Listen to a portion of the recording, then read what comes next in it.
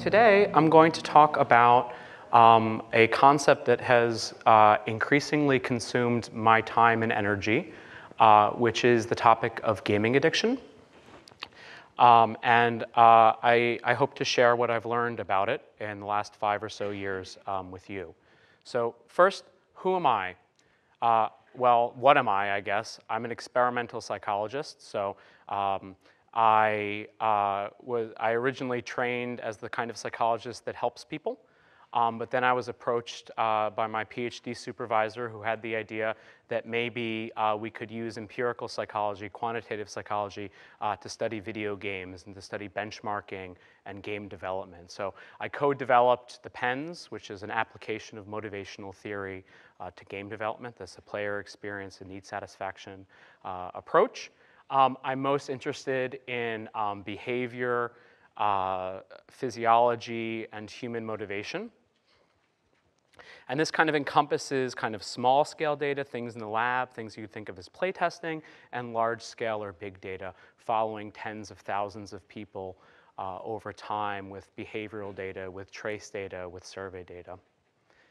And I'm increasingly interested in evidence-based policymaking. So basically, if you're a lawmaker, or if you're a regulator, or if you're in charge of an education or health system, how do you make a decision on the basis of scientific knowledge about technology specifically in a way that kind of conforms to or harmonizes with what we know from science? I was also born in 1982, so I'm really in the sweet spot for having played the original Nintendo. And so this was my present on my 7th birthday. So why am I here? What are the kinds of things I'm going to talk about? Well, I'm sure that everyone in the room has tiny bits or large bits or chunks of an idea about what gaming addiction is. I'm going to try to cover these 5 topics. I'm going to start by trying to offer somewhat of a historic perspective on concerns about games and addiction in particular. I'm going to talk about kind of what is the philosophical or theoretical position that's required to kind of understand what gaming addiction is. I'm going to talk a little bit about the different classes and the different kinds of scientific evidence that psychologists, psychiatrists, epidemiologists, and some kinds of sociologists kind of apply to the question of gaming addiction. There's just, every time I use the word addiction, you're allowed to just put giant quotes around that word. I'm going to talk about the direction, the trajectory that I see things going if nobody in the industry changes their current behavior sets, what the end game is going to be. And I'm going to try, time permitting, to be somewhat optimistic and offer an alternative vision that doesn't involve plowing into the side of a mountain. So to start, for some historic perspective, to kind of zoom out in terms of how we see our concerns about games. Concerns about games are very certainly not new. The first documented case I could find of a relatively popular game was in the New York Times in the mid-1970s. There was a game called Death Race. It was an arcade game, a coin-operated arcade game, wherein I think it was a 2-player game. You drove around killing these gremlins, and then every time you killed a gremlin, there was a little tombstone, and then you had to avoid all the tombstones of all the gremlins you killed and then keep running down gremlins. Any case, the coverage of this concern, of this game, is basically the template for everything that we've observed in the subsequent 40 plus years of video game media coverage. So we have an active ingredient for our concern. And this is a pretty common one for different video game concerns. It's that games are interactive. All right, that's the thing that sets them apart from a different form of media. That's the thing that makes them qualitatively different. In some way, when people play games, they practice and act in a fantasy environment that generalizes either through confusion or desensitization. Their experience in this virtual environment kind of gets mixed up with or written over what they would have otherwise developed as a person if they had never played Death Race 2000. And then when we're talking about the effects of games on people, we typically identify a vulnerable party. They're typically not a 36-year-old straight, white guy. There's some other group of people. Depending on the kind of media, it might be children, it might be migrants, it might be women. Really depending on the different kind of media that we've had a concern about, there's always a vulnerable group. If the effects aren't obvious on an individual level, an argument gets made that on the societal level, the effect must be significant. In this one specifically, the expert that they brought in, he said that this would lead to a higher level of pedestrian traffic fatalities. But with these kinds of concerns, there's always one of these things that even if there isn't a clear, transitive rock A scratches rock B scratches rock C, so then A on C, there's some kind of probabilistic notion that happens across the whole population. And then I apologize, most of the time that an expert weighs in, they are a psychologist, just because we're so fancy. And they always end in free advertising for the game developer. This one closes with, but Mr. Brooks was unfazed. Every time a story comes out, he said, we get more and more orders. So I think these cabinets sold for about $1,000 each. So concerns about violent video games, and I promise I won't labor this too much, I have a point. Depending on how you slice the data, you actually could think that violent video games were positively associated with youth crime for some period of time between Death Race and when I got my Nintendo. But then other things happened in society. And so from like the mid-90s until the present era, there's almost a perfect negative correlation between teen crime and violent video game sales in the United States. So there are some classes of evidence that relate to concerns that in some cases can ameliorate them, at least for certain parts of the population. But addiction's a little bit different. So when we talk about addiction in technology or addiction in games, interactivity is still a feature of it. But actually, in a weird way, it's both a younger set of concerns and a more static set of concerns. So in the same way that interactivity is important for both, the mode or the model or the lens that we see technology addiction or gaming addiction through is intrinsically different, because there is a model that already existed for us to think about gaming addiction. So in the late 1990s, there was a psychiatrist called Ivan Goldberg. He was one of New York's leading addiction researchers. And he was so frustrated with the medical model of addiction that as an act of satire on a email list, on a listserv, he actually created created internet addiction, and he just kind of took the checklist approach and just point out how silly psychiatrists had been about pathologizing all these normal parts of life. In the late 90s, apparently the internet was still a part of life. Though maybe it wasn't as fun. And he was shocked because actually it turned real. People started coming to him with their imagined or real problems with technology addiction. And so really what's going on here, this is kind of one of many indicators that the challenge that we might face with dealing with concerns or thinking about concerns about aggression are very different than what we see with addiction. So we can compare these on kind of a direct basis. So when we're talking about violent games, we actually have a pretty poor fitting model from social science to describe the effects that we would expect. But when we talk about addiction to games, we have a pre-existing model, a mold. People have been studying addiction for a very long time. So there's an easy fit, at least in terms of a lot of the language and a lot of the assumptions. For violent games, there's a lot of similarities to other forms of media that have come before. So we have comic books, we have movies, we have novels that have, like crime novels. And a lot of these fears, a lot of these concerns were busted. So when we think about parallels to our concerns about games and aggression, when we think about those parallels, it kind of leads us to be like, maybe there's not a there there. But when we think about addiction, it's very different with games. With games, there's a lot of novel factors that other comparison media don't have. Many of the fears are supported, but in a kind of weird way. Like, we have anxiety about things like, I don't know, election interference, or the attention economy, or the monetization of attention. And they're not really about games or addiction proper, but because they happen on the same device, because these things are kind of intrinsically cross-platform now, our anxieties don't kind of stay with a console the way they might have in the mid-90s. So, you know, there's definitely there's a real qualitative difference between how a parent or a policymaker sees Doom sold on CD-ROM in a box in the early 1990s, and how they see Call of Duty 4 with endless, you know, DLCs and added features and dynamic challenge generation. And so the boundaries of the media are very different. And every time that somebody thinks about the limits or the lack of boundaries on it, it kind of leads them to think, oh my goodness, what else could be happening? So actually, I say this to draw a contrast between the two concerns. They both involve many of the same actors. They involve many of the same kind of stakeholders in society, but they are fundamentally different challenges. The second thing I want to talk about is kind of the philosophical or theoretical underpinnings of addiction. Now, I've heard this a few times. Celia is great with this. A few others are really great with this, is that we need to be really careful about how we use the term addiction.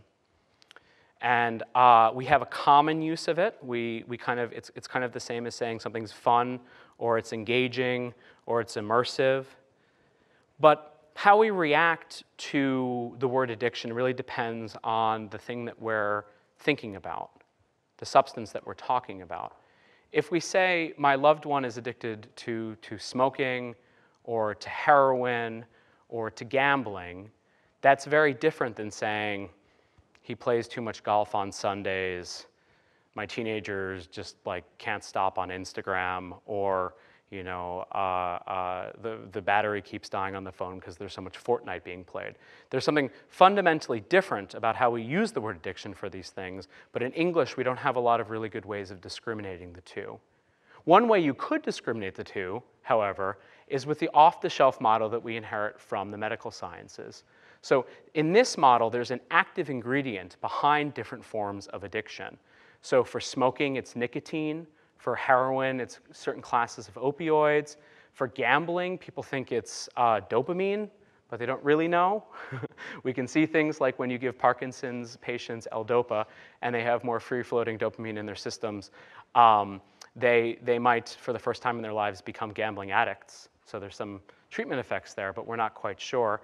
But the mechanisms for certain kinds of behavioral dysregulations, things like gaming, things like shopping, it's not very clear what the kind of mechanism would be, what the active ingredient might be, but there is kind of, in the way that we practice science on this topic, an assumption that there is some shared kind of commonality. There's some kind of active ingredient that like lives inside of all gambling or lives inside of all sports addiction. Does that make sense? Yeah, thank you. So with that in mind, with the medical model in mind, all good psychiatrists and epidemiologists begin to build taxonomies. There are basically two you've heard about, I would imagine. The first is the American model from the American Psychiatric Association. And the second is a model from a working group at the World Health Organization, working with the World Health Organization. The American model is, there was a proposal made for research on a topic of something called internet gaming disorder. The internet is not defined, and games are not defined, but there is a taxonomy of potential symptoms that are identified. And I'll talk about them a little bit more in a little bit. But it is kind of like a syndrome without any of the core definitions. I've emailed people asking them very desperately in industry and in academia and psychiatry, what the hell is an internet game? And nobody can tell me. The World Health Organization has a more general concept. It is called gaming disorder, so it doesn't have the internet in it for any reason. And the basic idea here is instead of having symptoms or some kind of indicators of what the illness should be, they basically say that it's when you do gaming for a year and across that year you suffer significant impairment to something that's important to you. So it's a bit of a tautology. It's a little bit of that, you know, snake eating itself. But there's a little disclaimer that says, but if it's really bad, if games are super duper disruptive, then you don't even need to have this problem for a year. And this is basically where we're at right now.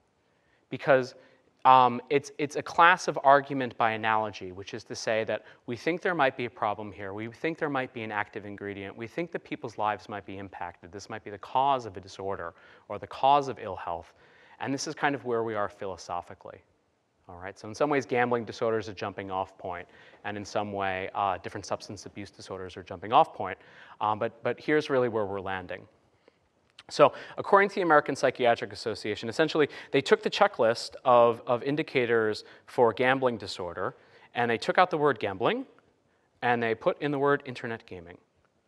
So there are 9 possible indicators. I just counted it. Actually, I only put 8 on this slide. The idea is that if you could say yes to 5 or more of these, then you might be classified as having a problem with gaming. And again, the idea here is that each one of these possible symptoms it's like equally indicative of you having a problem, and that assumption is kind of supported by the fact that, or rather, that assumption is supported by the idea that there is something in all games, no matter what type they are, that's analogous to the thing that's inside all cigarettes, no matter who manufactures them, that is kind of generally addictive for those who might be vulnerable. Does that make sense? All right. So in the third bit, I'm going to talk a little bit about evidence. So as a scientist, I love evidence. As someone who lives in England, I love that my airplane works and gets me here. And also, I'm really interested to know what scientists have been up to for the last 20 years. So depending on what words you use when you look up a literature on video gaming addiction, you can call it disordered gaming, problem gaming, gaming addiction, internet gaming disorder, gaming disorder. You kind of have to write a pretty long search string. There's between 50 and maybe 300 studies on gaming addiction in the last few decades. And they fall into one of basically 4 tranches. The first is kind of measurement. So if there's a there, how do we measure it? The second is neuroimaging studies. So in some way, can we learn something about how typical versus non-typical gamers approach games based on something that is a signal that we can detect in an fMRI scanner? Symptomatology, these are studies about kind of what would gaming disorder be correlated with in the world of psychopathology? How does it kind of fit in the larger, in the larger puzzle of mental illness? And then treatment. So this is if somebody has a problem, how might we help them? All right? So overwhelmingly, the great majority of those 250 studies are measurement studies. All right? So these are large, typically large scale, so maybe between 150 and, our work has upwards of 20,000 participants. And the idea is that using some form of survey research, you cast as wide a net as possible within this medical framework, and you try to test if those symptoms or those indicators, if the sniffles and coughs that you think are related to the underlying problem of gaming addiction, if those are actually present in the population, and how good are those questions at discriminating a player who's playing out of a sense of choice and volition from a player who's playing out of a sense of, say, compulsion, feeling like they have to play instead of feeling like they want to play. Unfortunately, the great majority of this research uses what's called convenience sampling. So in the rare cases where you actually get gamers who have problems with play, it's because the researcher has gone to a gaming addiction subreddit, or they've gone to a part of the internet where gamers who have problems regulating their play kind of congregate, and then they conduct this research. And in some ways, this is a bit like researching drug use only outside of a needle exchange. You don't get a very clear sense of how many people in the population have a problem if you're sampling only within certain kind of tranches in certain parts of certain communities. But it is the case that of these 250 studies, or not 250, but of about 200 of these studies, really what's going on are these convenience samples. So people are running a thesis, they're doing a project in a high school or a school system, or they're having friends of friends of friends of friends of friends take surveys. The second class of study are different types of neuroscience studies. These are much, much smaller studies. They have small samples because the amount of money it takes it costs like at least $1,700 an hour to give somebody, to prepare someone and then do an fMRI scan. So these studies typically have very small samples, between 10 and 20 people in them. And the basic idea behind all of these studies is they give a large number of gamers in a community a survey. They try to flag the ones that are like low players and high players, or the ones they think might have a problem with gaming and the ones that they think are quote unquote normal, all right? And then they have them do tasks in an fMRI where they show them, in many cases, reminders of their favorite game. And then they try to see how much activation there is, relative activation there is between the two groups. And while this doesn't actually tell you anything about addiction, you do observe some differences. And you don't know if that's just because they like the games a whole lot. But there have been many, many studies like this. And one of these will come out at least once a month, every month, for the rest of our lives. The symptomatology studies. Sorry, I'm getting a bit grim. I should not get grim for another 15 minutes. All right.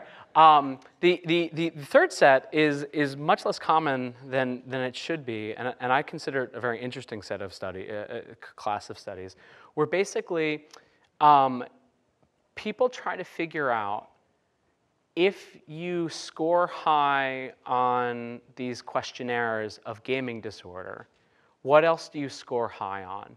Not thinking necessarily that gaming disorder causes these other problems, but how do different kind of constellations, or how do different kind of clusters of these disorders kind of relate to each other or interrelate? Is gaming in some way a coping mechanism? Is problem gaming in some way a coping mechanism for something that's either organic, going on in someone's brain, or linked to a social environment or some kind of stressor like school? And unfortunately, this kind of research is really hampered by the medical model. So there are some gatekeepers in academia who have some very clear ideas about what gaming addiction is and isn't. And so if you kind of come with this kind of open-minded exploratory perspective, it's much harder to publish the papers. And I don't know how much you know about academic publishing, but it's quite important. Not as important as getting grants, but it's up there. Does that make sense? All right, I thought I saw a hand. I got really worried for a second there. All right, and then by far, thankfully, the rarest class of study are the treatment studies. So these are exceedingly rare. I found 3 of these, and I look every few weeks. I have a search that runs. And in these studies, basically what happens is either there is a behavioral or a pharmaceutical intervention with a population of players who are either self-identify or a therapist has decided they have a problem with games. The typical treatment is cognitive behavioral therapy, which one might think works with a lot of different problems. But I am quite worried from an ethics perspective about before we have disorders, a disorder that has real symptoms and a real course of treatment, potential course of treatment, that we're giving people medication for gaming. Does that make sense? So those are the 4 classes.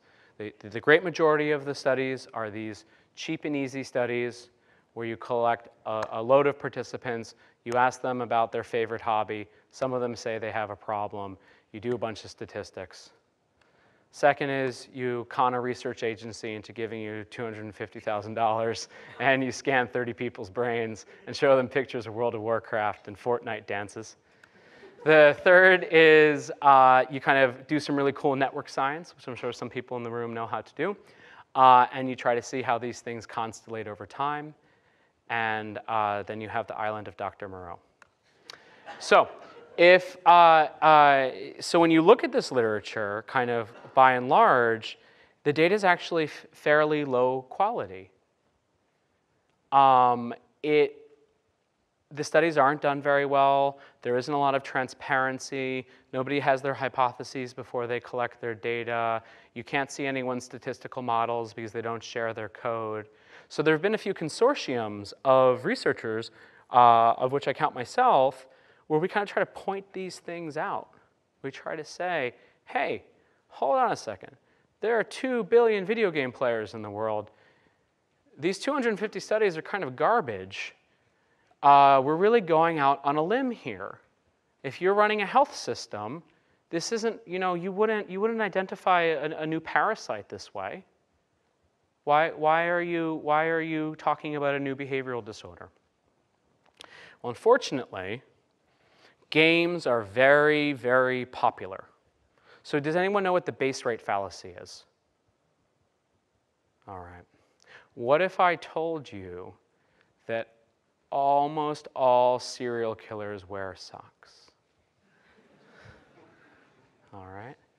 If you didn't know how many people in the general population wore socks, you could interpret this as a pretty good signal that the person, any given person with socks, you don't actually have socks, is a serial killer. Games are super popular. This means that a giant slice of young people, upwards of 95%, depending on how you count, are pretty engaged with some form of game that kind of hits them at the right, they bounce off a bunch of stuff, but it hits them at the right angle, and they find their game for a few months or a few years. So when something bad happens in a young person's life, which is inevitable, there is an unending stream of anecdotal evidence. And this anecdotal evidence, I have to tell you, oh, things are getting grim, is more than enough for this party to stop. All right? It is true that there is actually some evidence of absence, but because the evidence base is so crap, we have to fall back on the absence of evidence is not evidence of absence. So we don't know what we don't know because research isn't being done properly. And in the meantime, we're going to have monster of the week, scary story. And that's more than enough to motivate regulators. And that's more than enough to motivate people who run health systems in a way that we would have never seen with violence and aggression. So we'll talk a little bit about endgame. All right. This is my most optimistic slide. All right. So I think best case scenario, this party is going to go on for about 5 more years. All right. So the public, the people who control taxation and commerce, they're that tiny little boat. Actually, this metaphor breaks down the more I think about it. I thought I was very clever when I drew this picture, okay? I'm just going to go with it. It's an indestructible boat. It's in God mode. Okay. So there is a level of understanding that the public and policymakers have. They can intuit a whole bunch of stuff about gaming addiction or about kind of the larger halo around games and behavioral dysregulation that are kind of the obvious salient features, right? Very few people like real money transactions. No one likes pay to win, right? Loot boxes are like, if I ever hear that word again. And antisocial behavior on platforms where people don't take, where developers don't take these things seriously and kids come rightly to their parents terrified or minorly traumatized by a irresponsible design decision. There are some things over the surface that quote unquote normal people can see that are kind of illnesses in the industry, all right? But as the little boat that's indestructible gets closer to the iceberg, they're going to be able to see all the other stuff. And once they start poking around with regulations, their hands are just going to go into all of these different pies. There's a lot of booths around this kind of stuff. I don't know. You should walk around the expo center. It's kind of cool stuff. So why is this happening? Why is this collision inevitable? Well, there are some things that that the people in this room don't have a lot of control over. All right. First, generally, there's been a deterioration in the quality of science journalism. So a lot of newsrooms don't have scientists covering science beats anymore because of just things that are happening in that profession. Second, there's been, since the year 2000, there's been a rise in what could be called moral entrepreneurs. So these, it's not necessarily morals in terms of right or wrong, but it's morals in terms of norms. This is an idea from sociology. So the idea is that there are people who kind of listen feel the way the wind is blowing, interpret what the norm is around a technology, and then what they do is they sell that back to us in the form of parenting advice in a kind of a high-profile book. And in the last 2 decades, we've gotten this increasingly with social media, with games. Does anyone in the audience raise your hand if you know who Phil Zimbardo is? This is good. Uh-oh, I heard a ringing noise. Somebody didn't listen to my rule about ringing. Okay, it's not my rule. Just give me perfect scores, please. All right. I don't care. You can all make noise. I just need the perfect scores. So anyway, so some of you had your hands up. Let's assume 11%. Who knows that Phil Zimbardo wrote a book about video games? 1, 2. Okay, I might have. Yeah, we've probably talked about it. All right, he did. He wrote an entire, Phil Zimbardo, the guy who did the Stanford prison experiment. He wrote a whole book about how video games are feminizing boys. This was completely new to me. I read the book. Thankfully it was quite short. Just type Zimbardo Przybylski debate when you have some free time, and you can watch what happens. But there is now there's kind of an economic thought leader niche around technology, and so every 6 or 10 months. It's kind of like pulling a lever or a loot box. We get a different new technological demon, and a lot of them land on games. You don't have a lot of control over that. I do my best as a scientist. There's a lot of technological anxieties in the air. So in the same way that we might be very proud about games being able to play on all of these different platforms, not mentioning any giant company, it's the case that we also do other things on those devices, like our email, or our Grindr, or wait, no, I didn't say that. But and so in our minds, when we use this device, we have a pretty undifferentiated sense of what it might do for us or to us. And if games are part of that ecology, that part of that kind of that blurring of our hopes and our anxieties, then what we might think of as an affordance, helping somebody play a game on a platform, it might actually associate our other feelings about arguing on Twitter with our lovely games of Fortnite.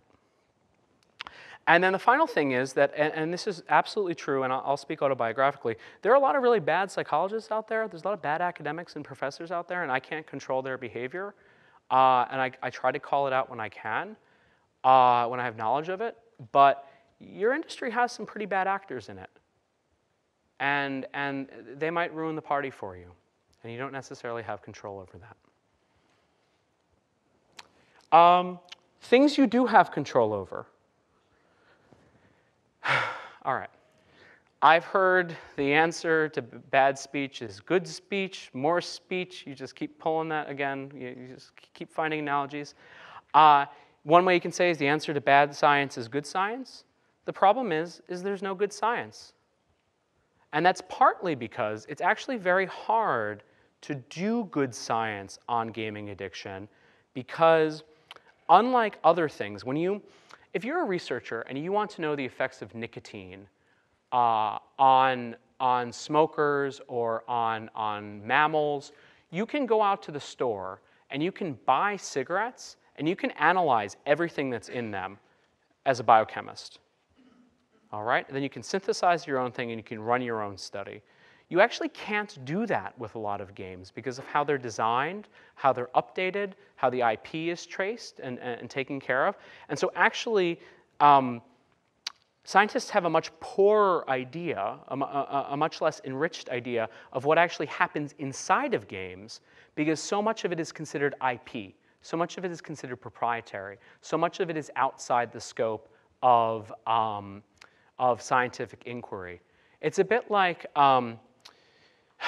imagine that you're coming across, it's late at night, and you come across a drunk, and he's looking, furtively around at the ground underneath a street lamp. And you say to him, sir, what are you doing? And he says, I'm looking for the keys to my house. And you say, why? Did you drop them here? And he says, no, but this is the only place that I can see. What's happening, part of the reason why the literature on gaming addiction or on aggression is so irredeemable is because you all have the data that's required to actually study it. And what many academic scientists are left with are the scraps. And this is part, I think, in some way of two things. The first thing is, I know people in the industry were really burned by the aggression debate. And the First Amendment's basically the reason why we're not having a very different set of conversations right now. And the second is an on-by-default defensive posture, a reactive posture. And it's true that things are only steadily, slightly getting worse every 6 months. And so area under the curve profit, things are fine. But they are getting irredeemably worse.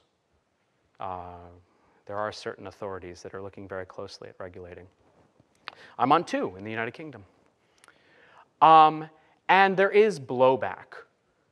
So a few months ago, so it's very easy to think of something like the World Health Organization as an organized body that really has its ducks in a row. See, I'm in America, so I can use duck idioms.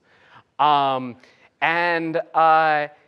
really weren't. They were really internally quite, the World Health Organization, they were really quite fraught about this gaming disorder thing. The people who were working in the ICD-11, they'd really gone out on a limb, all right?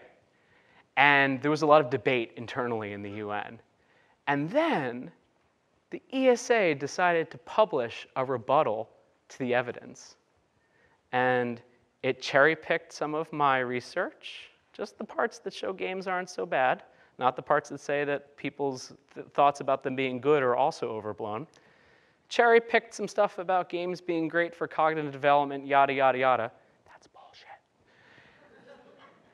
And then went to town with a press release. And you know what everyone woke up to the next morning in the UN? A circle the wagons moment. So now they're much more convinced that they were right the whole time and you're all evil. I would have warned you not to do that. So my piece of advice here is I think you probably all should consider bracing for impact.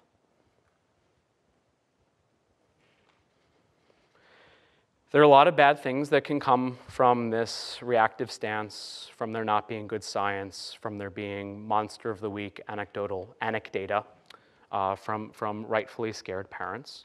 The first is there's going to be stigmatization. We're going to stigmatize a hobby of more than 1 billion people on this planet. The second is that there's going to be a lot of really dumb regulation coming down the pipe. It's going to be inspired, just like the medical metaphor, the medical model metaphor, it's going to be inspired by that. So in the EU, we have these, I don't know if they're in America yet, like these giant packet warnings on cigarettes that show you like a lung that got coughed out of a Dilophosaurus or something. You're going to get that. There's going to be, depending on the patchwork of markets and regulations, in some places, more aggressive regulators are going to fragment the marketplace, and you're going to have certain kinds of labeling rules. There are going to be sin taxes, cost of doing business. It's going to make the violent video game stuff look like nothing. And then there's going to be fines. So there's going to be a lot of compliance, and that's going to have 2 effects. The first effect is it's going to start siphoning giant amounts of money out of your organization.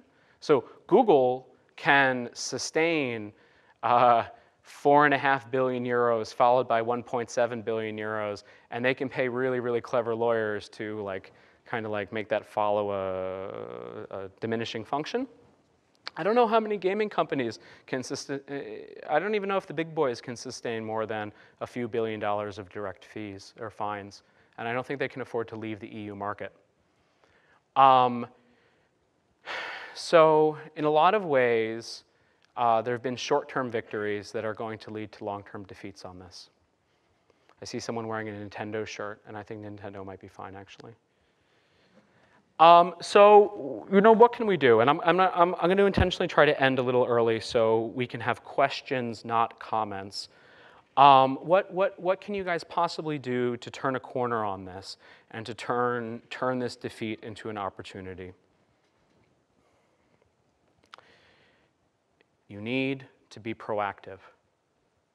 There needs to be a fundamental shift in your approach to something like gaming addiction or gaming and aggression or whatever. And there'll be other, I promise, there'll be other things that people will make up if addiction ever goes away to be afraid of.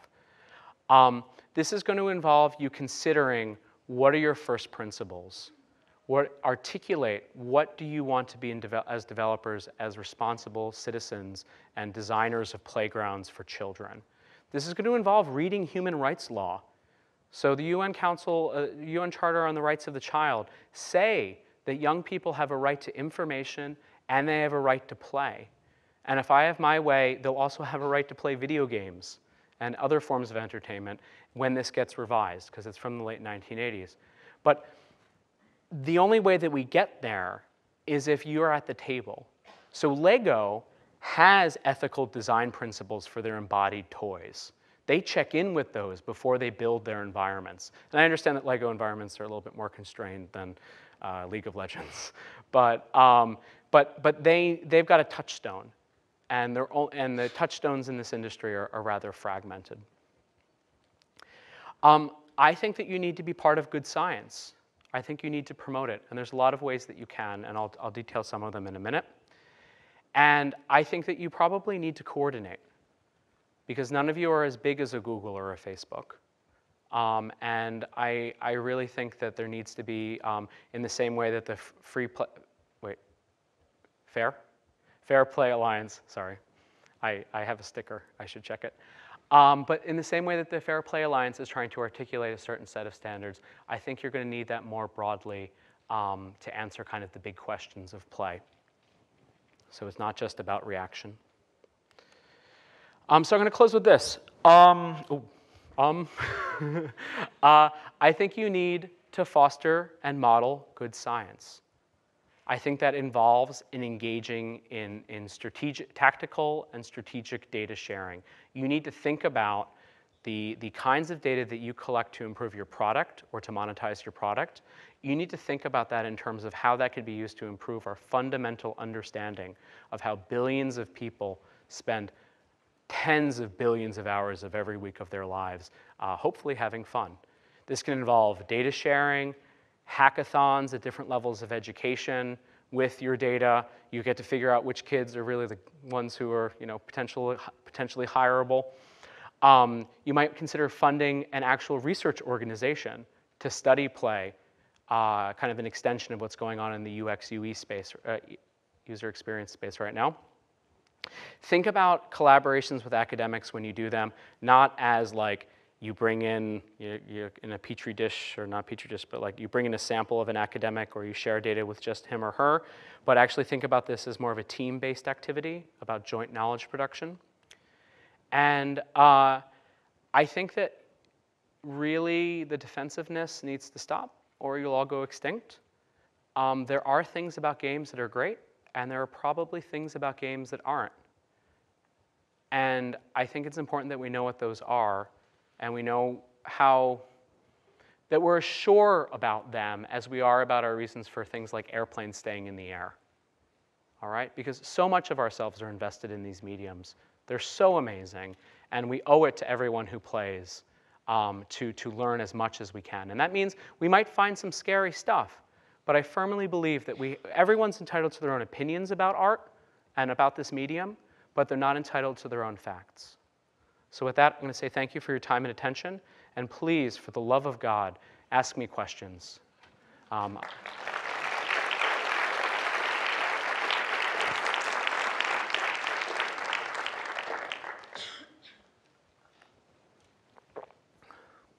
Hello. Hi.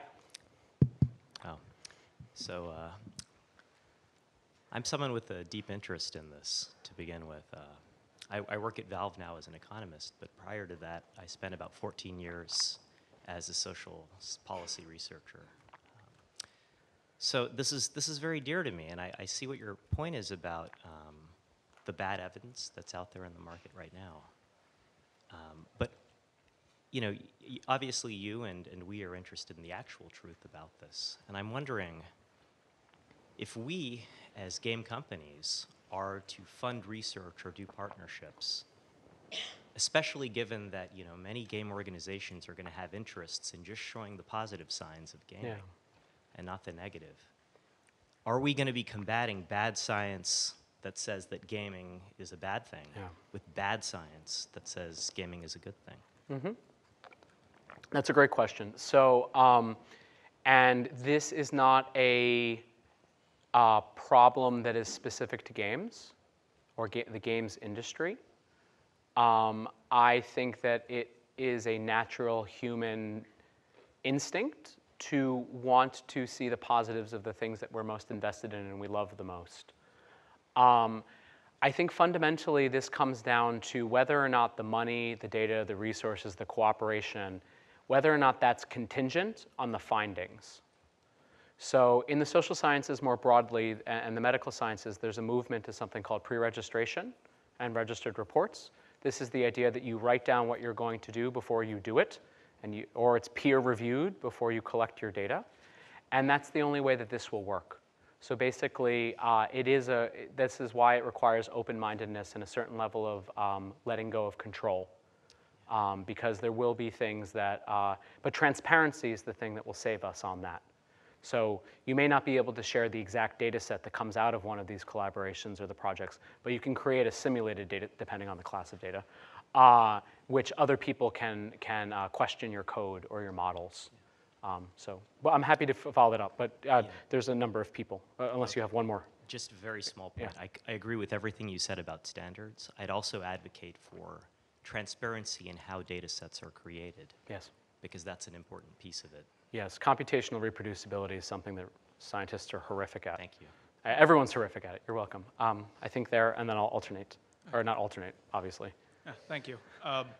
I find that when we act as advocates for games and ambassadors of our industry, and we have to defend ourselves against things like the Internet Gaming Disorder Classification and the certain kinds of studies, that the bad science studies, I find there's a real danger and tendency to dip into dogmaticism and, in some cases, come off as anti-intellectualism.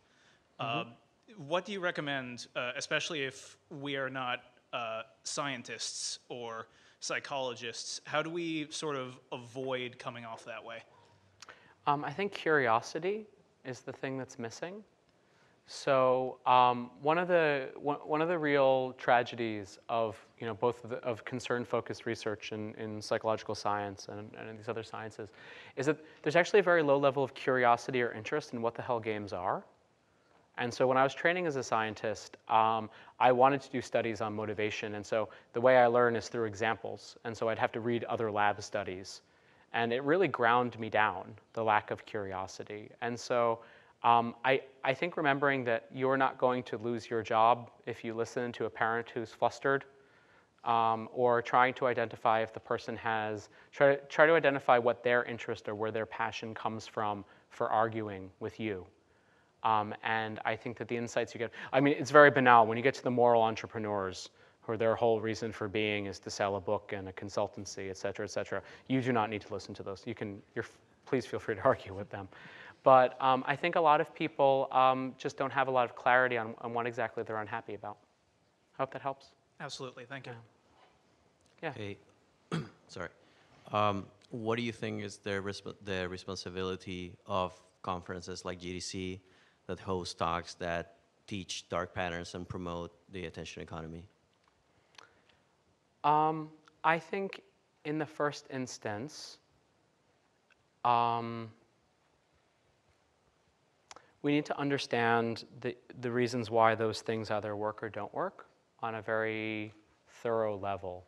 So you talk to, say, Tristan or these guys who are doing the time well spent movement. They're kind of like, they've come to their found Jesus moment. They've decided that when they worked at Google, they were evil because they manipulated people. And now they've realized that that was wrong, and now they'll help, right? But when you ask them about the research that underlies their thinking that they were these kind of Oppenheimers of social control,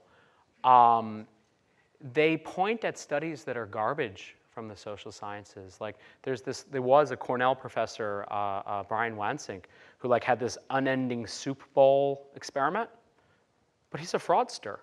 The experiment never worked. And these guys who think that they've, fooled the world, it's possible they still did, but the evidentiary basis for their claims, for good or bad, are kind of based on a whole series of assumptions. So I get tricked by dark patterns. It makes sense to me that that happens.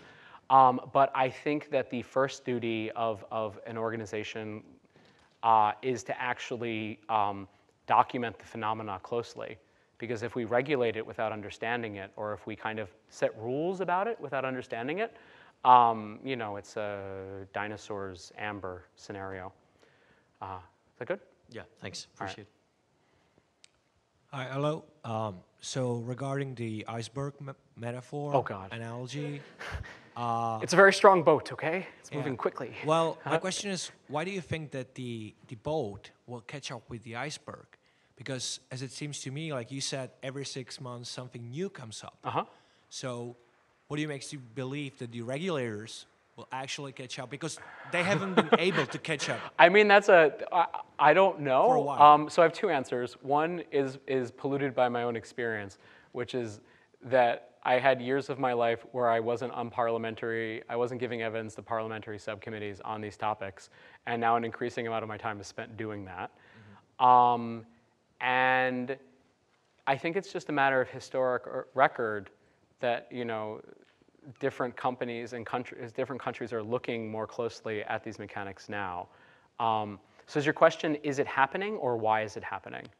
I mean, will they ever catch up? Yes. Like, because it seems to, but we are developing new ways how What to they'll do, get the attention of the player. Right. So what they'll do is they'll write a rule that is, I just remembered the second part of an answer that I didn't give.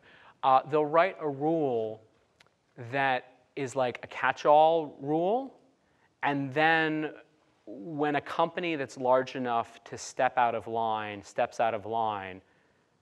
they'll sue it, right? Or they'll levy a fine. And sorry, and that was the other thing I wanted to say, that it's not just that companies can't sustain these fines, it's that the cost of compliance is very high. So it may cut out smaller studios from certain markets. And then that's a real opportunity cost for human play. Does that make sense? Yeah. Okay. I mean, we could talk more about that. It's really boring, regulatory frameworks for me. Hi. Hi. Would you say that screen addiction ties into video game addiction at all, or is that similar in that it is not entirely properly studied or even classified? It's entirely the same thing. Is it? Yeah, so you just take out, literally you can just take out the word video game and you can put in smartphone, screen, social media. It's all the same kind of miasm of social science. So the fundamental problem is that it's large-scale social data from surveys. And so because one person fills out the survey, everything that they reply to has kind of a background level of correlation. And so things like, I use a screen a certain number of hours a day and I feel sad, those things share 1/3 of 1% of covariance. And if all you care about is a p-value, if all you care about is statistical significance, then you can say something scary. But I work by Amy Orban and I on screen impacts. You will overdose on that if you're interested. Thank you. Thank you. And I think I can actually do the next two in the next 3 minutes if they're reasonable. Yes. When it comes to the sort of like research organization, are there any good examples in other industries where that's actually been not a defensive thing? Because everyone I'm aware of is a super defensive, like, makes it worse kind of organization.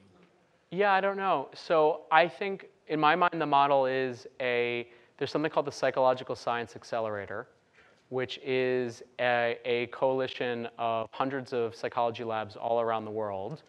And we all run the same experiment at the same time. And that way we know what we find is either there or not there, Psych Science Accelerator. Unfortunately, all of the collaborations that I'm aware of between the gambling gaming industry, that one, and different kind of health organizations and governmental organizations, those have all failed.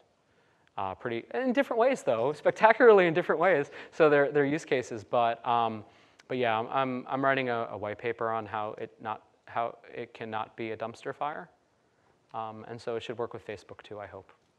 Okay.